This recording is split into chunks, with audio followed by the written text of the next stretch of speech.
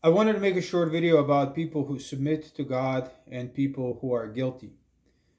The verses I'm going to quote are from chapter 68, verse 35 to 38. God says in the Quran, "What? Shall we treat those who submit like the guilty? What is the matter with you? How do you judge? Or do you have a book wherein you read that you shall have whatever you choose?" So what God is saying in there is, do you think that we are going to treat those who submit? So the word Muslim means, that's the word used in this verse.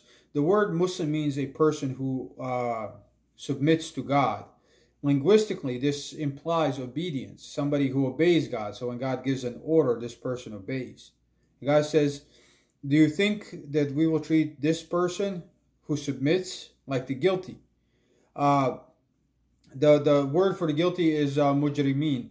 I don't know if I'm pronouncing that correctly, but that is the word used, and it means guilty. So who are the guilty? Those who break the law. Those are guilty. Those are the guilty party. And God says, do you think that we are going to treat those who obey the law like those who break it? And then God says, what is the matter with you? How do you judge? So basically, God is saying, are you crazy? Are you stupid? What's wrong with you? How can you come to this conclusion? And then God asks, or do you have a book wherein you read that you shall have whatever you choose? So God is basically asking, did you come to this conclusion from a certain book? Is there, did you read this somewhere that God promised you this? That those who obey and that those who disobey, those who submit and the guilty, that they will have the same destiny, the same outcome? I mean, clearly God is making a point here. And this is actually repeated in many places throughout the Quran. It's a very important verse. We are defined by what we do. To submit to God depends on how we act. It has nothing to do with the label we attach to ourselves. So anybody can call themselves a Muslim. Anybody could call themselves a Christian, as a matter of fact. But that really doesn't mean anything. These words have lost meaning. That does not mean anything. You can declare yourself a Muslim and do what God forbade, and you're simply deluding yourself.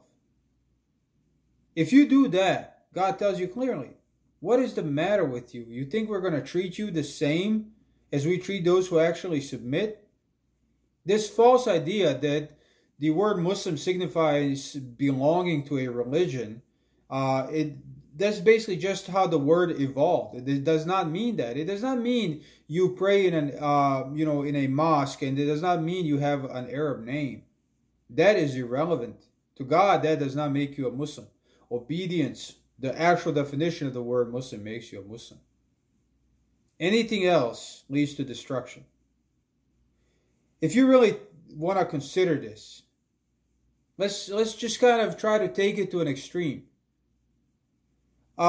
If you have a ruler of a country start kidnapping women and raping them, if you have for example, like the old Ottoman emperors, they had harems. Are they Muslims? They ruled Muslim empires, and yet they violated God's law. They are going to hell. There is no question about that. If you take, let's say, you just cheat somebody in business, I don't know, you shortchange them $5.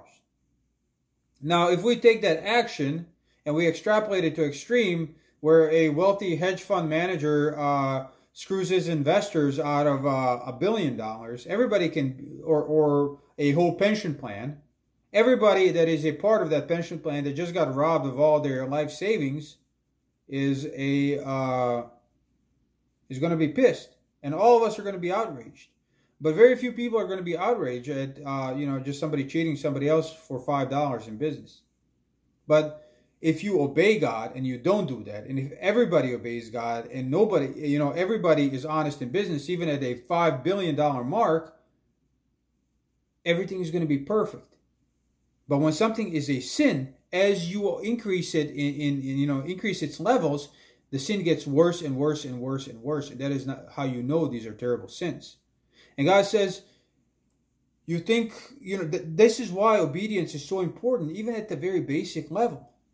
And this is why God says, you think I'm going to treat those who obey, who submit, like the guilty? What's wrong with you? Obedience to God is everything.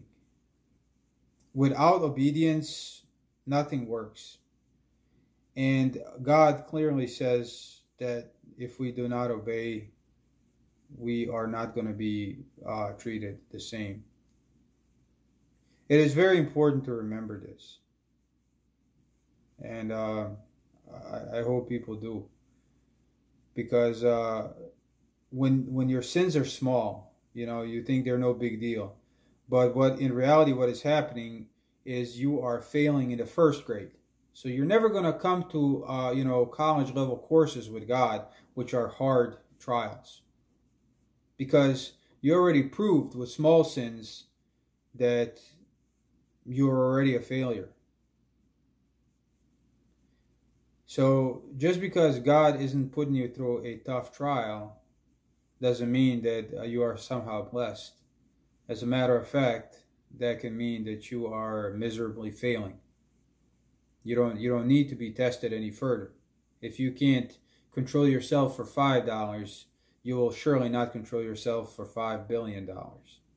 And that's just one sin. I used it as an example. There are many others.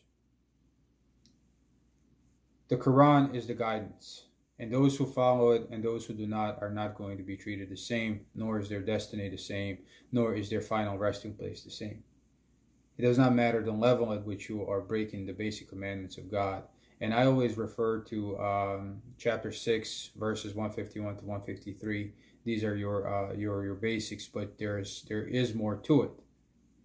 But you have to really focus on these basic behaviors first before you can go on. And do not think that the low intensity of your sin is somehow good for you.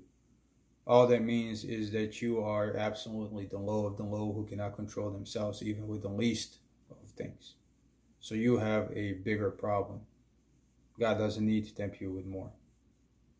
So just think about that and reflect on that, and hopefully change. And we are all going through this process of change. Islam is not, you don't just wake up one day and you're a Muslim. It's a growth. It is really a struggle, which is in Arabic means jihad. To be a Muslim, to follow all these commandments sincerely and not make a lot of mistakes is a jihad, and it takes many years to perfect.